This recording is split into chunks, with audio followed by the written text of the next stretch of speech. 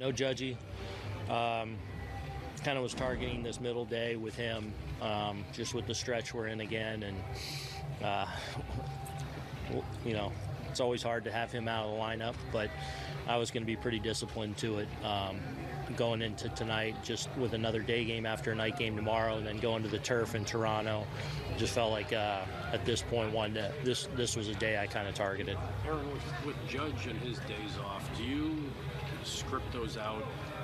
3 days in advance, a week in advance. How far out do you look with him in particular?